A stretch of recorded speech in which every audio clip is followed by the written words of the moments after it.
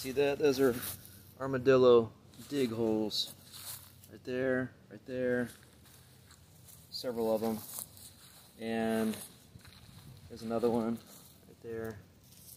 And realize its burrow is probably right here. I see where it's got a little path going underneath there, under the shed, so there's probably a hole.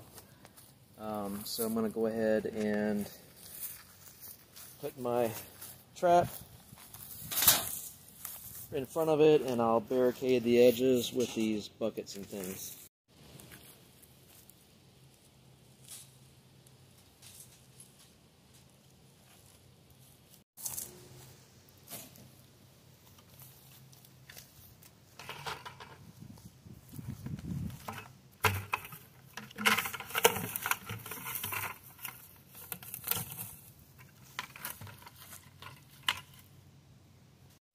So tonight, when it wakes up and crawls out of its burrow, it's going to walk in here, hopefully, and then when it steps on this paddle back here, it's trapped.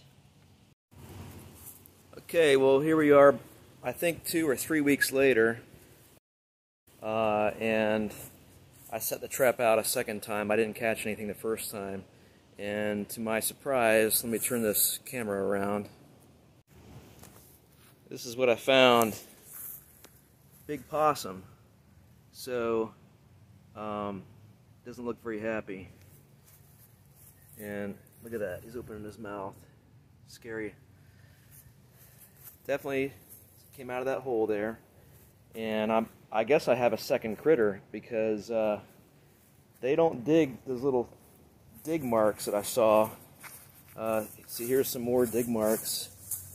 There's one there, there. Saw these yesterday, so this is good. I'm gonna take him, drop him off over in the marsh somewhere, several miles away, and set the trap out again next week and see if we can catch the armadillo. Or maybe this is the culprit, I don't know. But we had success here with this trap. Like I said, I still think there's an armadillo somewhere, because these are fresh since last night. Possums don't make that kind of dig, I don't think. Maybe they do.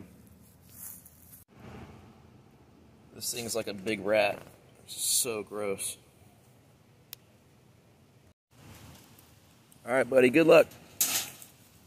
Go.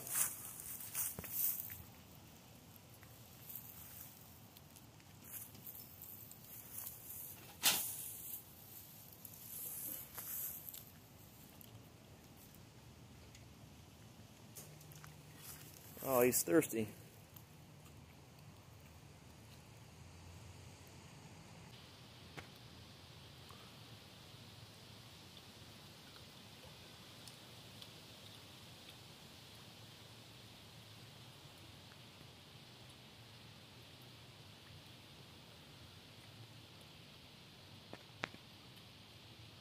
Much better place for him.